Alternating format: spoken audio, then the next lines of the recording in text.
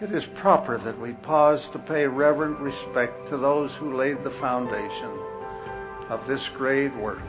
Brother and Sister Webster, and their card number is 20. Kate Wahardo, Tyler Spencer, Zane Graham, Kalani Richards, Emin Archer.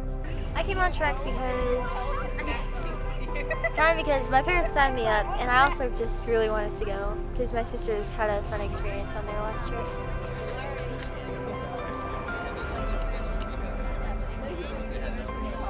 I've heard stories about how fun it was in the previous years. People have done it.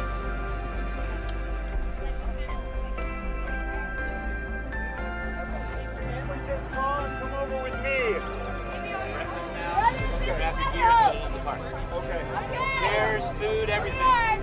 It doesn't take a lot of convincing for me to go because I always love to get to know new friends in the stake.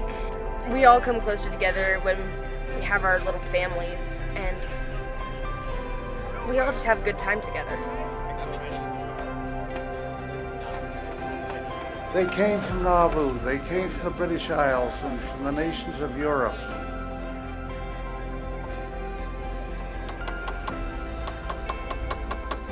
Their grand objective was Zion. They sang about it, they dreamed of it. It was their great hope. Their epic journey must stand forever as an incomparable undertaking. The movement of tens of thousands to these valleys of the West was fraught with every imaginable hazard, including death, whose grim reality was familiar to every wagon train and every handcart company. I was really impressed with our family at how quickly the brothers and sisters all came together, and we really became a family. And people started to really, I feel like, care about one another. I know we were surprised at how much we really cared about our kids in our family, and we wanted everybody to have a great experience.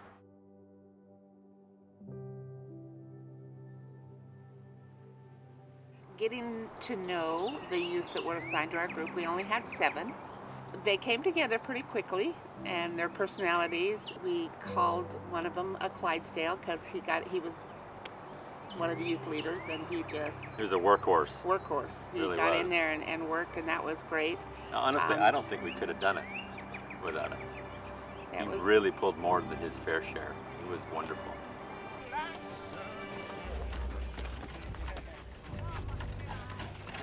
I want army support.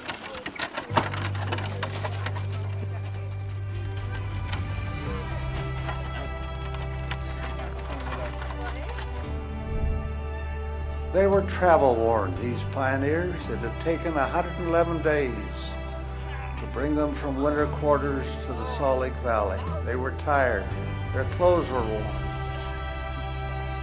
But here they were, looking down the years and dreaming a millennial dream, a grand dream of Zion.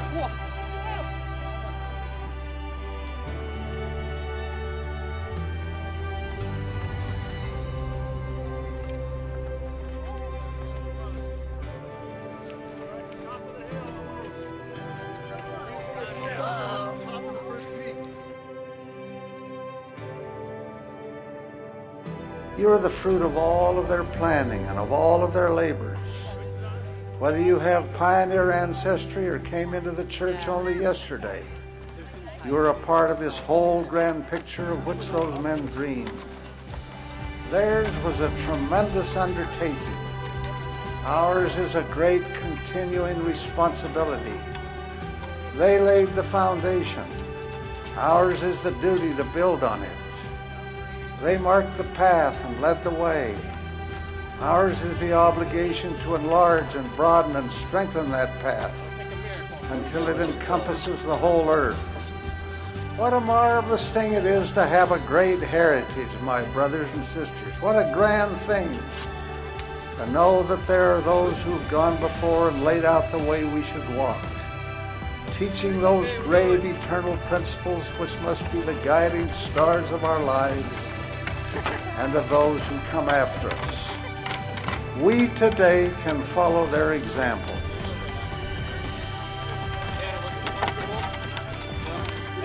Pioneers were people of great faith, of tremendous loyalty, of unthinkable industry, and of absolutely solid and unbending integrity.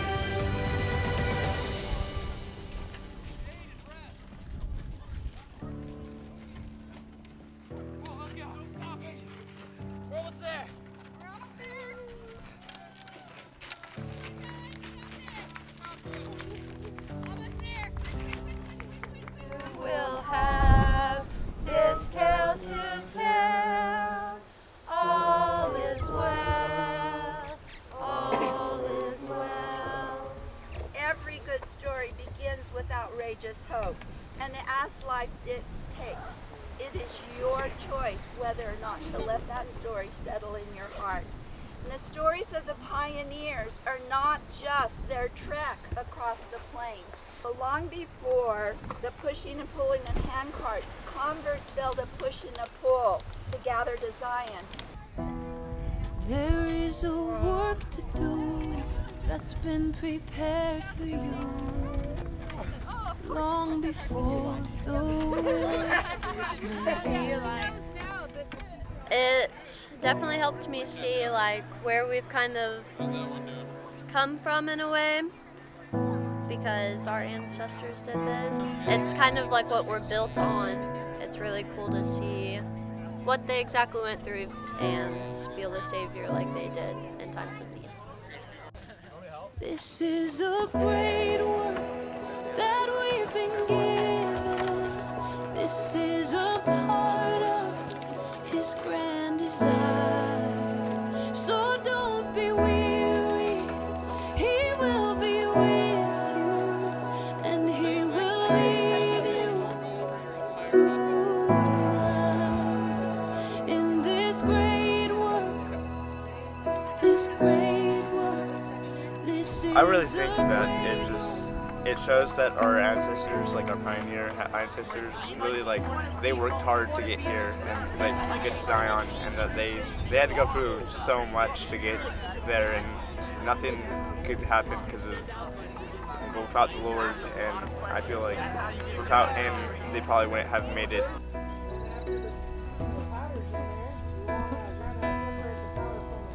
This one's a 54 caliber rifle. To show you what that kind of looks like, this is a 54 caliber lead ball. Doesn't look very big, but it can do a lot of damage. Pull cock the hammer, put it in a safe direction, fire. Each of the families was rotated through who was sick.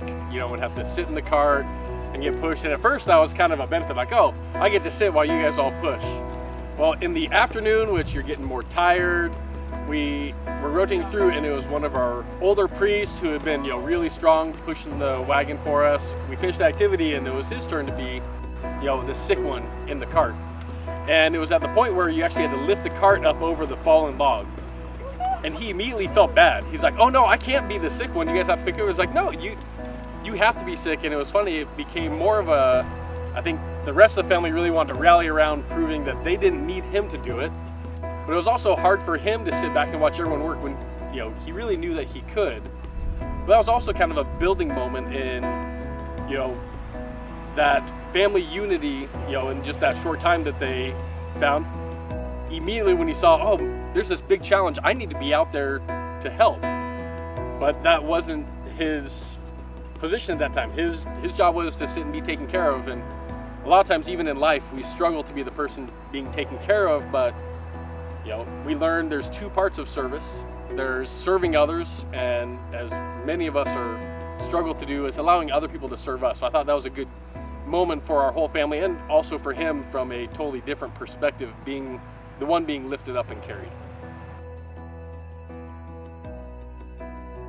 While doing a lot of the activities, I've learned to appreciate a lot of the trials they had to go through, and I can do the same thing if I just rely on the Lord. Showed me a little bit of what the pioneers did, and I'm really grateful that they did that, even though it was so long ago. we're still seeing the effects of it. That a lot of people did it. It's just that a lot of people have had a lot of families that have passed away during the Pioneer Trek, and it really did help us with our church and our history. So it's really cool to learn about that stuff.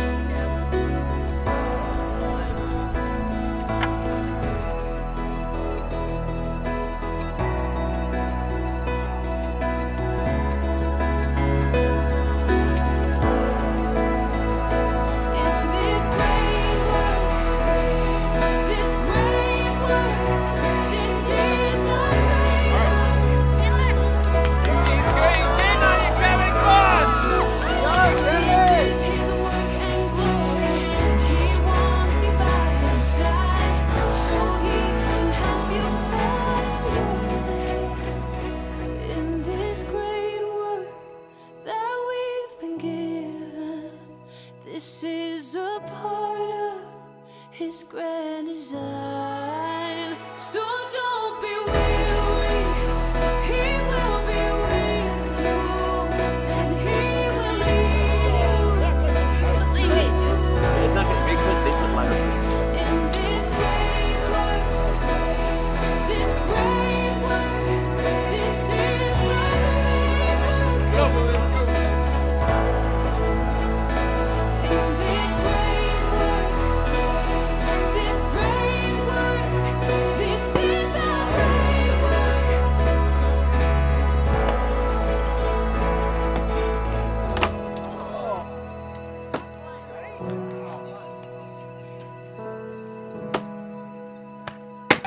Some work to do. So all adult men, young men, please follow President Updike. President Updike said, okay, this is going to be, you're the Mormon battalion, you know, and you're separating from the women, and remember that a lot of the women have lost their husbands along this whole trek, and so you're heading off to war type thing. And so he said, now you have to, we got to that place, and I can't remember where it was, but I know on the trek we had to pick up logs, and they had to be heavier than what would be comfortable. As you go through this, several of the young men had maybe picked up logs that were a little bit too challenging. You know, in the end, those logs represented those burdens that we carry unnecessarily. We were lined up along, I think what they called it Widow's Peak, to where the woman's pull had to pull those hand carts up. I had complete confidence in all of the young women. I knew that we would all make it up that hill, but it's nice to know that we can go through life together and not have to do that alone. And so when I look back on that experience of women crossing and doing things on their own, I am proud of that, but I also think that how nice it is when we can work together and not have to be alone. We all went back when they asked us to go back to our carts for the women's pool. There was just the two of us. And Abby and I looked at each other, and she looked at me and she says, "It's just us?" And I said, "Oh no, they'll get us some help. I'm sure that they'll help." And she says, this just really touched me. She says, "But we can do this." But there was a point where I thought I was going to pass out. I couldn't breathe, and I kept trying to kind of stand up, and I stood up one time and I saw the young men in the men's faces, and I thought, I can't look at them. And so I just put my head back down and thought, nope. And then I thought, I've got to breathe or I'm going to pass out, and this is going to be just too much. So I stood up and I said, "Hold up." And they stopped, and I just took about 4 or 5 deep breaths. Okay, and we went on. And somewhere, at some point, women came and helped us. Young women came down and helped us that last little bit. And they didn't say a word. They just lifted me over and helped push. And I just thought, that's kind of how the Savior is. He lets us work hard as we can. And then all of a sudden our load gets lighter because he's there to help us. For me, the most profound thing about that experience was watching my sweet wife walking up this hill that was a huge struggle, and her still being willing to do it, and the young women having a difficult time. One person from her ward, she's like 8 months pregnant, and she's pulling this hand cart, and bright red, and I thought, that's the kind of people we have with us. those are the kind of people that pulled the handcarts in pioneer times. And struggling along, but still being willing to do it. And it really, really touched me. To the point, I mean, it was like life-changing. I'm thinking, I am so happy to be married to this woman who has that kind of character.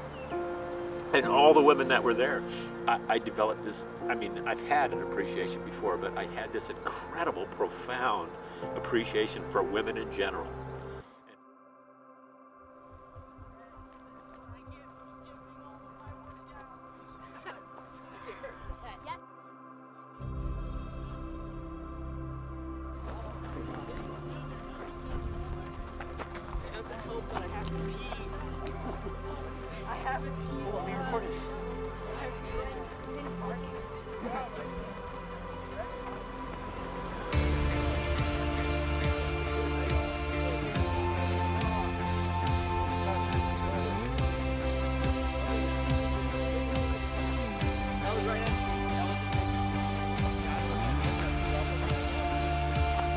Suffering builds character.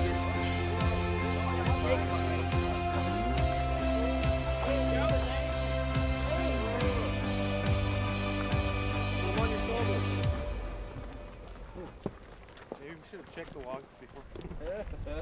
Something's wrong. This is on audio. This weighs 400 pounds.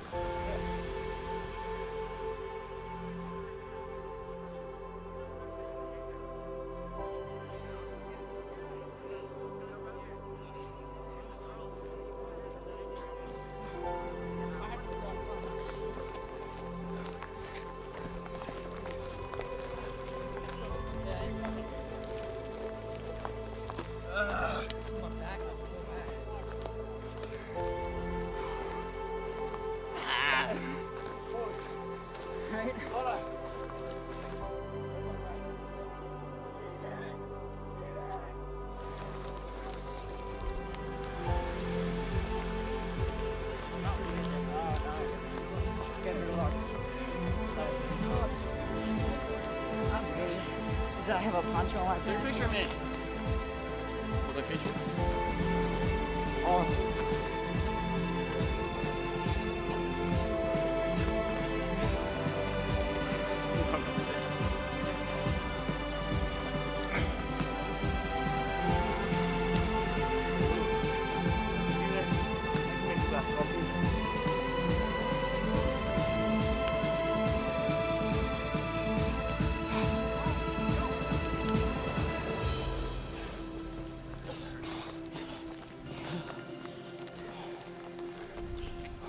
Yeah, but is it a good idea?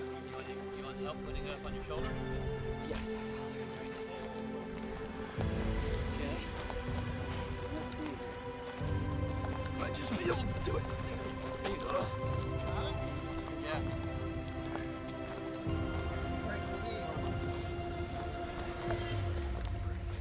How you doing, bud?